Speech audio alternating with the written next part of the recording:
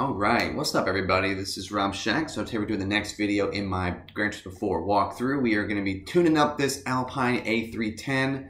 We are going to be entering it in the classic Alpine race. This car is pretty freaking bad. I noticed immediately doing the max speed test last week. Oh, by the way, like, subscribe, all that crap. So like, what I've noticed is like, this car is very unstable. I think maybe because it's lightweight. But like, it was terrible trying to turn this thing. So we'll have to kind of see how we do here. This might be one of those cars that we just have to tune up a lot-ish so that we just don't have to deal with, like, even if we spin out, we're fine with a car like this. If we just tune it up enough, I guess.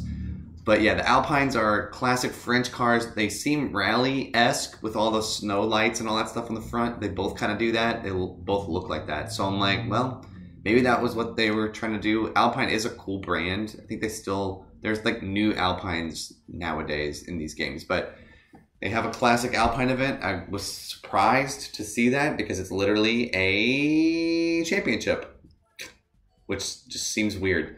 So we're going to do race 1 today. Again, I don't know how good this car is going to actually be. It seems really bad. Like, you can literally just destabilize the car by turning, like, more than normal. Like, it shouldn't be that bad, but it is. So, well, there's only one other version of my car in this race, so that'll be interesting. I don't know if it's going to be good or bad, so I'm not going to mess with them on the first race. Usually, on these a little bit more boring races, I will do something to mess with the AI, but I'm gonna let them figure each other out here, see who's the best, and then I'm just gonna kind of keep going.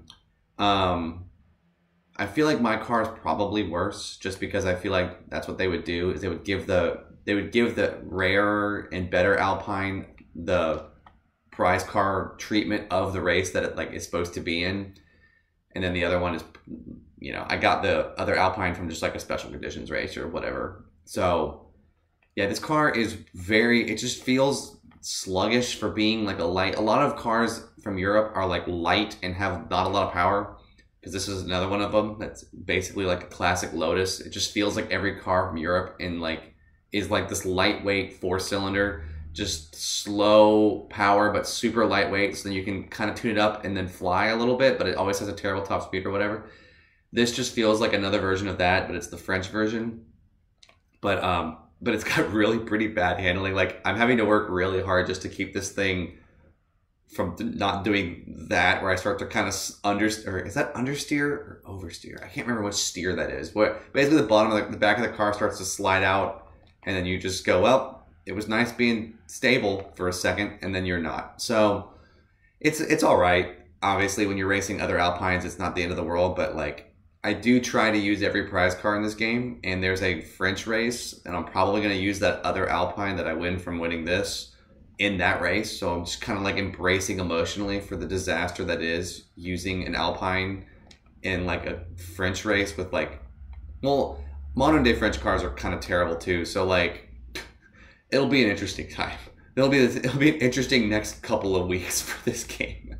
So hopefully it's fun. Hopefully I'll enjoy it. You know, give me your thoughts on Alpine. I don't even know anything about, I mean, again, this is what I love about Gran Turismo, is my love of like random breed types of cars and brands of cars. Only it really happens because of Gran Turismo. Like, I had no idea what any of these cars were before I played Gran Turismo. I didn't know a lot about cars until I started playing Gran Turismo, and then I was like, oh, Gran Turismo is like freaking awesome, and cars are really cool. Even though I don't really know how to make them do stuff, they're still cool. So it seems like my Alpine is the terrible one. That's the only car who's way in the back. So this will probably be one of those series where I just shove the version of me into second place and then see how long it takes for him to end up in last. That sometimes is how these little AI races go. It's usually I mess up a bunch of people, or in this case, I'm going to try to just boost my car, the person who is also driving the Alpine A, whatever this is. All these Alpine cars have crazy names, so it's the A1300, maybe? I don't remember. But yeah, this car is pretty slidey. I mean, every car in the game has the same tires, so like, yeah, I could put racing tires on this thing and it would probably turn a lot better and be better and stuff.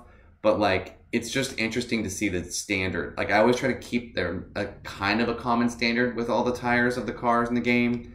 Especially when I do like max speed tests. It's like obviously if you put racing super soft tires on a car, it's gonna launch off the line, and you have economy tires on another car, it's not gonna do that. So like I gotta try to make sure everything is unique or everything is consistent. You gotta have controls and this stuff. So like this car with economy tires is like a disaster. When other cars, it's like, no, they're fine. So it just slides. The car just seems to want, it's like a weight thing. It's not even the tires. It's just like, if you turn left, it's like, all right, I'm gonna go turn left literally forever. I'm never gonna re-straighten ever. I'm like, you could do that though. So it's a good car in theory, I guess. I mean, it's a 1970s car. So it's, I mean, every 1970s car is gonna do something like this. And this car is rear wheel. That's probably why it's so crazy. It's because it's a rear RR drivetrain. So that's probably why. But then you're also like, okay, I thought RR cars had like 1,000,000 horsepower and were like supercars, like Ferraris. So what was France doing making like a 100 horsepower car rear wheel? I don't know.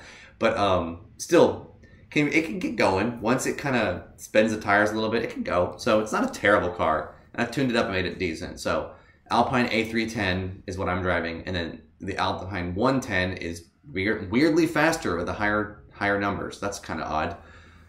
I don't know. So thank y'all for watching. I will talk in the replay. Y'all are great. Appreciate each and every one of you.